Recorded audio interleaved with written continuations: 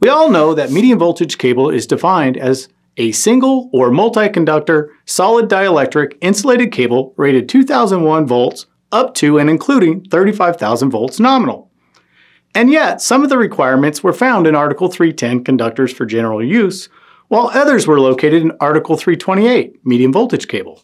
In a continued effort to make the code easier to use, it made sense to form the new Article 311 that's titled Medium Voltage Conductors and Cable.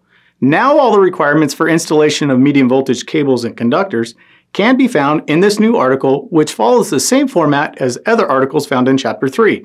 It's organized into 4 parts. Part 1, General. Part 2, Construction Specifications. Part 3, Installation. And Part 4, Ampacities. As a result of this, not only have the requirements of MV cables and conductors been consolidated to one centralized location, but it also aided in the reorganization of Article 310.